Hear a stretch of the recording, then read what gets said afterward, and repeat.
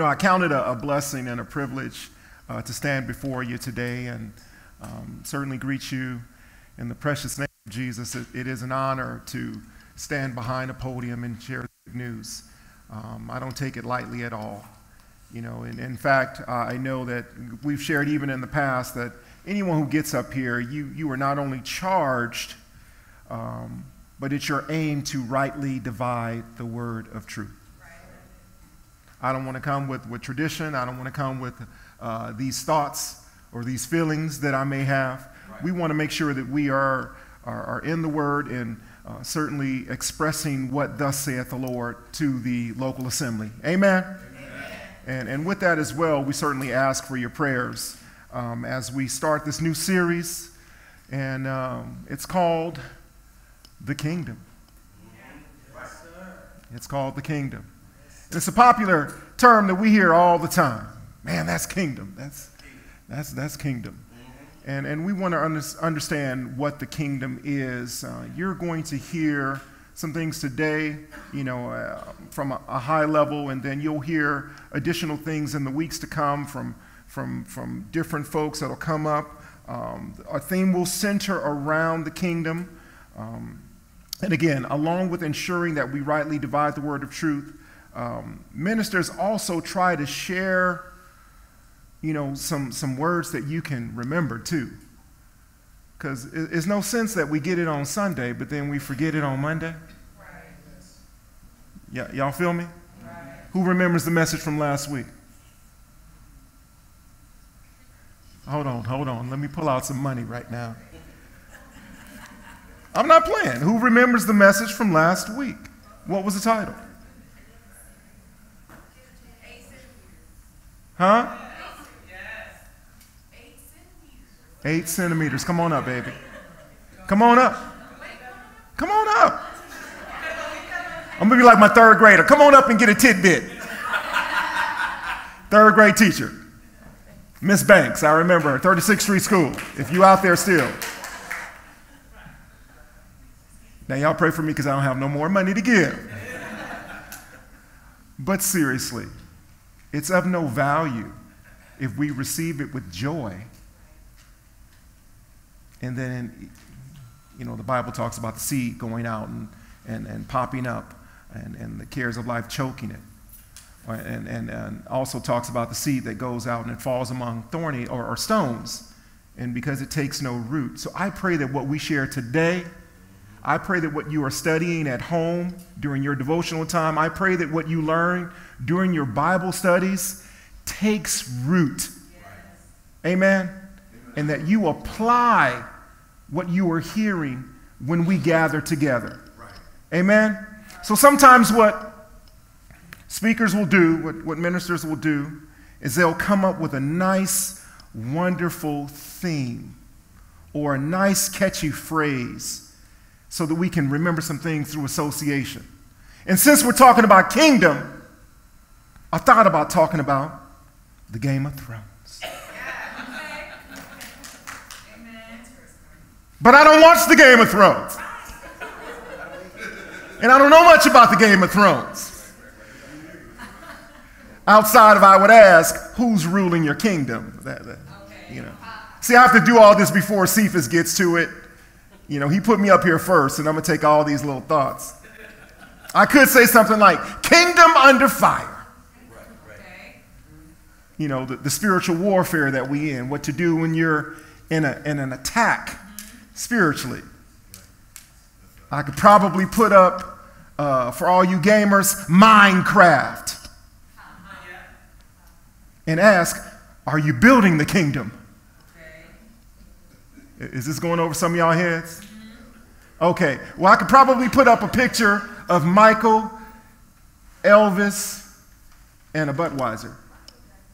The king of beers. Nobody? King of pop, king of rock, and the king of nobody, huh? Well, you know what? I won't use any themes at all. Okay. We won't use any themes if that's not going to help. In the modern day church, though, the word kingdom is rather a popular term. And again, it sounds nice, but as I mentioned, we have to look at the scripture as our guide. What are we talking about when we say kingdom? What does it mean? Let's go to Psalms 103:19. You know, the word kingdom, and you'll read within the New Testament, and even throughout the Bible, where it's often associated with either kingdom of God or kingdom of heaven. And in many cases for you Bible scholars, those words can be used interchangeably. You know, Matthew, when he generally wrote kingdom of heaven because he was writing to the Jews, and many theologians believe that he didn't want to use the name of the Lord in vain. So he wrote kingdom of heaven. There are some differences, and we're going to touch on those a little bit later. But a kingdom is the rule of an eternal, sovereign God over all the universe. Everyone says, God rules the universe. God rules the universe. Now, several passages of Scripture show that God is the undeniable monarch of creation. He is the king. Psalms 103 says, the Lord has established his throne in heaven, and his kingdoms rule over all. Daniel 4:3, you want to write this one down as well. Daniel 4:3. How great are his signs, how mighty are his wonders. His kingdom is an everlasting kingdom, and his dominion endures from generation to generation. Who rules the kingdom? Somebody. God. Who rules the kingdom? God rules the kingdom. 1 Chronicles 29:11 and 12 says, yours, O Lord, is the greatness, the power, the glory, the victory, and the majesty. Everything in heaven and on earth is yours, O Lord. Who rules the kingdom? God rules the kingdom. On a side note, because God rules all, we have to take notice of scriptures like Romans 13:1 that says, let everyone be subject, or let every authority that exists because it is established by God. Let every person be subject to the governing authorities. Even our 45th president, his role has been established by God. Even your crazy, sometimes crazy supervisor. Even law enforcement. Even other people in authority. We need to understand that their positions have been authorized by the king. Thus the need to pray for those that have rule over you, that our days may be well, that we may live in peace. Amen? Amen. While all the protests are happening, make sure you're praying. Even if you're out there taking a knee, make sure you're praying. Amen? A second thought is we don't trip when things get crazy down here. Right. We don't. This stuff doesn't take our king by surprise, and it shouldn't take us by surprise. Because, you know what? More than me being an American, I'm a citizen of the kingdom. Right. More than me being a specific ethnicity, Right. I'm a citizen of the kingdom. That's true. That's true. So this doesn't matter. It doesn't matter. It doesn't matter whether you're Greek or Jew or male or female, for we are all one in Christ Jesus. Back to the kingdom. We also learn from the scripture that the kingdom can only be entered by being born again. Right. Take your reference scripture, John 3, 5 and 7, or 5 through 7. And finally, some things that we also learn about the kingdom too. I want you to also write down 1 Corinthians 6, 9, and 11. 1 Corinthians 6, 9, and 11. Or 9 through 11, I'm sorry. Do you not know that the unrighteous will not inherit the kingdom of God? Now, it's funny because we look for a specific definition of kingdom within the scripture, and we get some things. You know, we understand that God is the ruler of the kingdom. We get how to get into the kingdom. We're going to see later in the scripture that Jesus is preaching, you know, the kingdom is at hand, but, you know, what is the kingdom? We understand too, and we're going to see through scripture too, that it involves righteousness, peace, and the Holy Ghost. But this is kind of interesting right here because we learn some things that we can do to end up missing the kingdom. 1 Corinthians 6, 9 through 11 says, do you not know that the unrighteous will not inherit the kingdom of God? Do not be deceived. Neither the sexually immoral, idolaters, adulterers, men who practice homosexuality, thieves, greedy, drunkards, revelers, swindlers, none of these folks are going to inherit the kingdom of God. Isn't that interesting? Pretty plain, right? It's plain, isn't it? Yep. Watch this. The scripture says, and such were some of you. But you were washed, you were sanctified, you were justified in the name of the Lord Jesus Christ and by the Spirit of God. That could be another theme right there, missing the kingdom.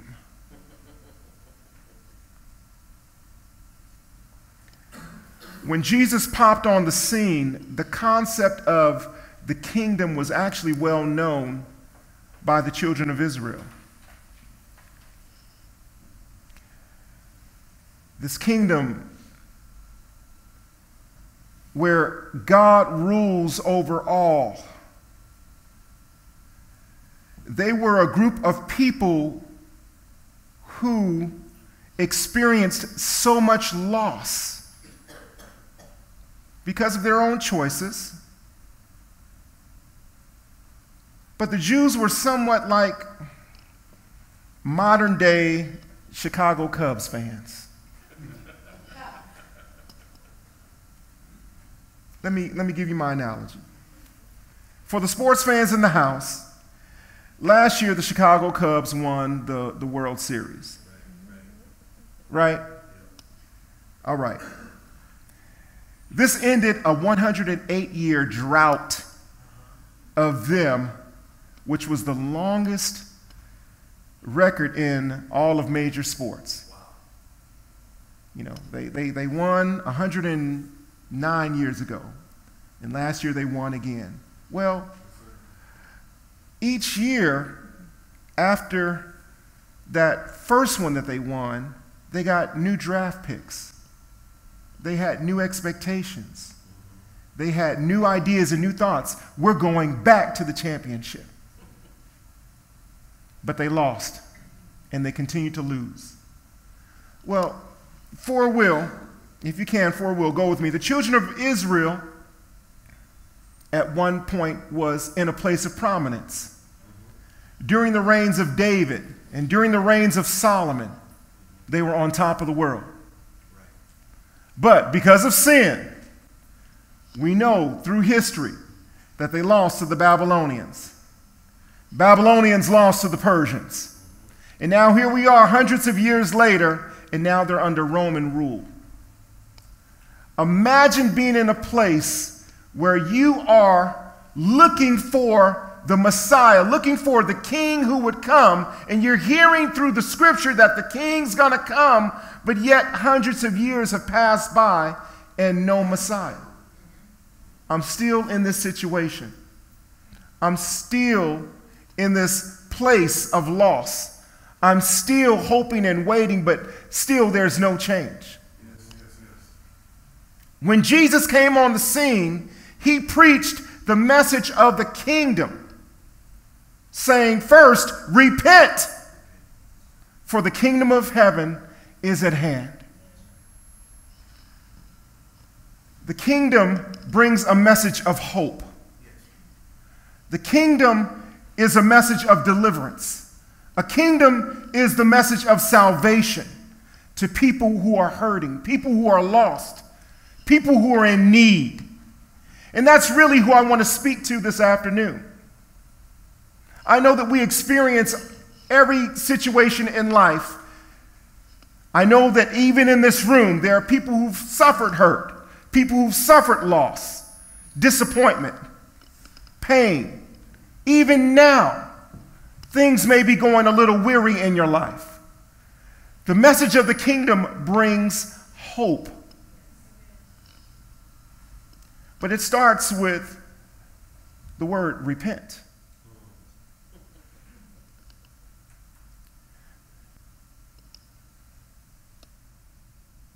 Today, as we kick off this series discussing the many facets of the kingdom, I'll just say this now.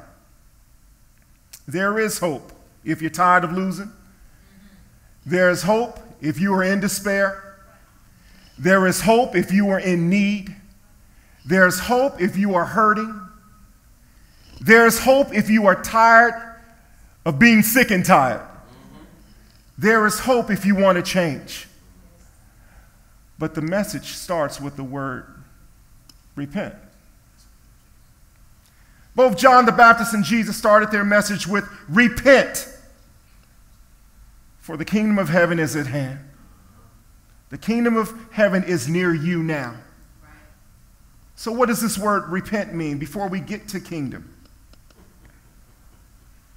The word repent means to turn away from, and I'll even add turn towards. So again, going in a direction, and I'm turning away from this, and I'm turning towards something else.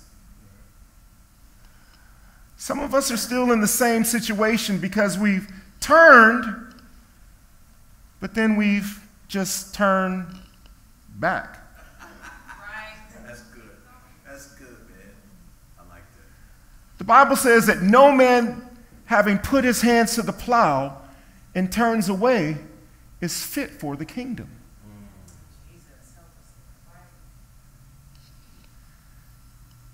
If I were to take this sign right now, or take this little cover, and imagine that it's a plow. And I don't know if you've ever pushed a lawnmower or pushed a trash can, but have you ever pushed it and it's just kind of veered off to the side? But as long as I'm looking forward, Derek, I'm able to keep it straight. But have you ever tried to push something forward and turn around? Right. Have you ever been driving your car and you're steering and you look some way and you... Does that make sense for you who drive cars? And you look down and you... No man having put his hands to the plow and turns away is fit for the kingdom. Because ultimately what's going to happen is when you turn and you look away, you're veering off the path. Right. That's good. That's good.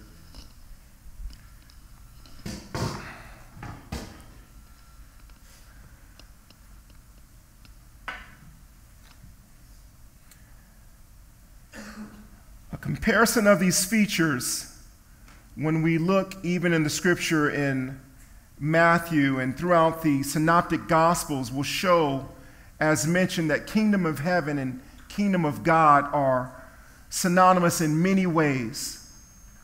But there's a difference that we're going to talk about. First, we're going to see that the message talks about both being at hand. Kingdom of heaven and kingdom of God are at hand. We'll see that with both throughout the scripture, there are some designated mysteries. Matthew 5 and 3, Matthew 10, 19 and 20, Mark 4 and 11, Luke 8 and 10. Now, I'd be happy to send all of these scriptures to you. We also see that there are going to be Gentiles in the kingdom of heaven, according to the scripture, Matthew 8 and 11.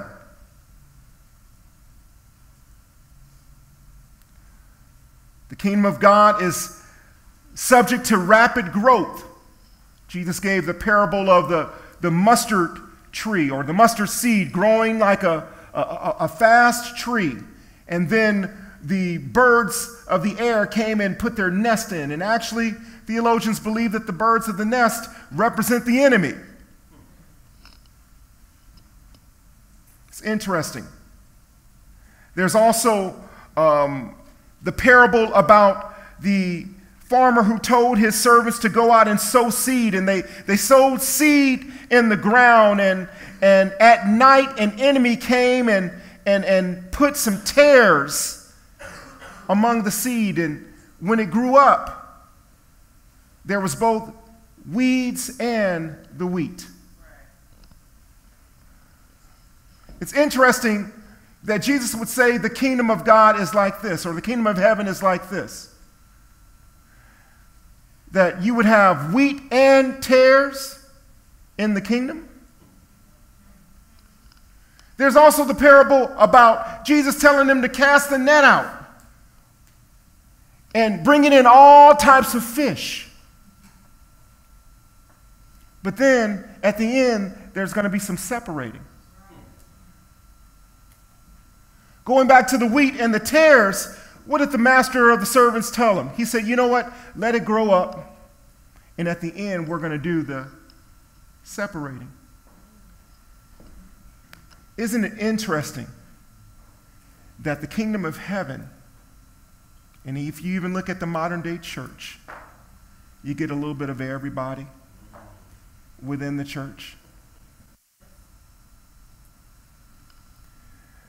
The challenge is, and the problem is, and the scary thing is, in the end, there's going to be some separating. There's going to be some separating. Matthew 7:21 says, not everyone who calls out to me, Lord, Lord, will enter the kingdom. Only those who actually do the will of my Father in heaven will. You know, it's interesting as well that when kingdom of heaven is generally spoken of, it references those who believe and profess that Jesus is Lord. Where kingdom of God is a little different. It speaks to the salvation of those who believe. And while we're all in this place, and while we're all called children of God, and while we're all seeking the kingdom, it's important that, number one, our lordship remains under the authority of Jesus Christ. And that we're doing everything that we can to obey him on the daily basis. The reality is, Matthew 7:21 is going to occur. It's going to happen, where there's going to be a separating.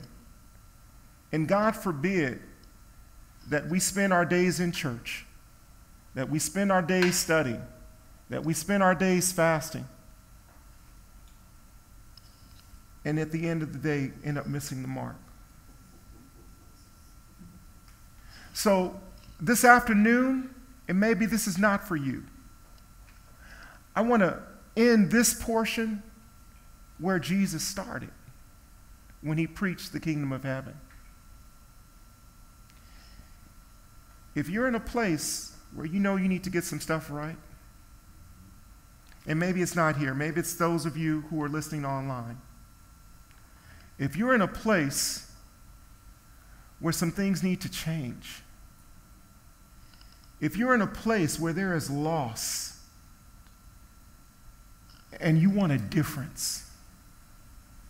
If you're in a place where you've been expecting for something better to happen and it still hasn't come forth. If you're in a place where you've been making some poor decisions, repent, for the kingdom of heaven is at hand.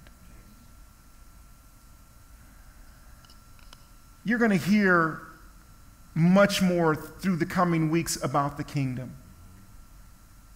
Yes, has it established already on earth, or is it a future in the millennial period, or what exactly? Is it spiritual? Is it literal? What? You're going to hear all of these different things. We do know, even from today, that number one, it begins with the lordship of Jesus Christ. He has to be number one. And also it comes with this word before it that's called repent. So I'm going to ask that you stand, and we're going to open up the altar. We're going to open up the altar. And as I mentioned, it may not be for you. If it's not for you, this is what I want to ask. That you spend some time right now praying. Because the Bible says that no one can come to him except he draw. Nobody can come to him except he draw. Maybe you've already touched God in your worship, which is wonderful. But if there are some things that you need to get together, if there are some things that you need changed, I want to invite you to come up. I want to invite you to come up. God forbid we miss what God has for us. The scripture also reminds us that the time is now closer than when we first believed.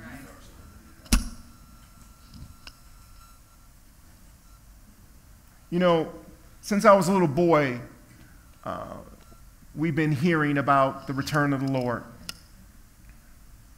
And you know what? After Jesus died and rose again according to the scripture and was living there, even his disciples asked him, Lord, at this time, are you going to restore the kingdom? They, again, thought something a little different than what he had planned. They thought again that he was about to put them back into prominence from a natural sense, that Israel was going to be back on the scene. Again, and they're right there in the times of Jesus. Guess what? Peter told them, this is the last and evil days. Paul, in his writings, the time is drawing near. And wait a minute, this is over 2,000 years ago. Right. What we do know is the time is now closer than when we first believed. If you have something to get together, don't wait. Don't wait. Don't worry about anybody. Get it right with God. Don't let anything separate you from getting it right with God. The day that you would hear his voice, don't harden your heart. It starts with repentance. Again, we invite you to the altar. And I'll speak this out. Maybe you're listening at home or maybe you're watching. Don't let it be said too late. Don't let it be said too late.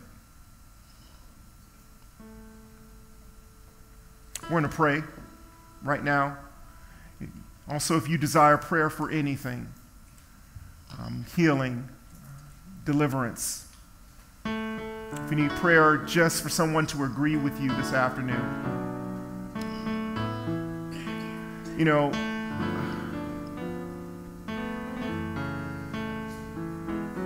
let's grow up. Let's mature. You know, God knowing my heart, Vernon, I don't know if that's a cop-out, bro. You know, sometimes we throw that out there. And maybe not, you know, everybody here, but I know I did at one point. But when you know to do it and do it not, the word of the Lord says it's sin. So can we mature? Can we grow up a little bit? Be what God's called us to be. Do what God's called us to do.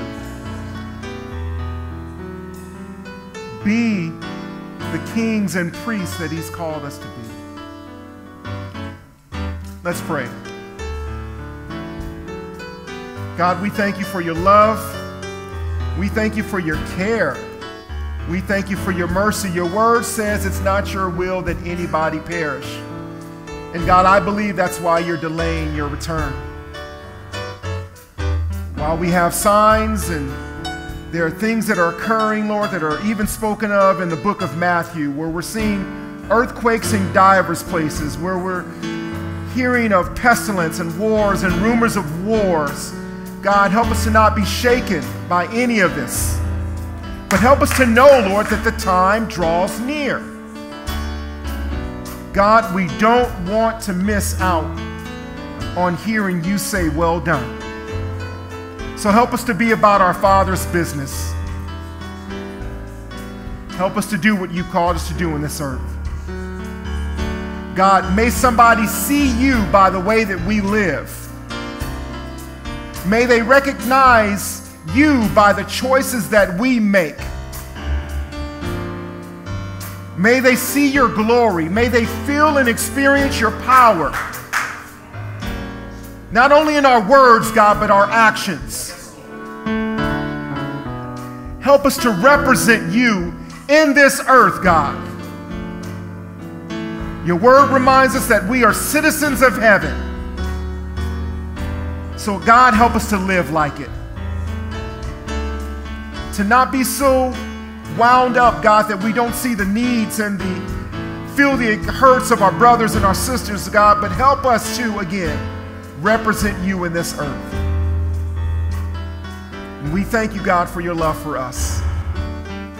We pray, Lord, your kingdom come. We pray your will be done. And it's in Jesus' name we pray.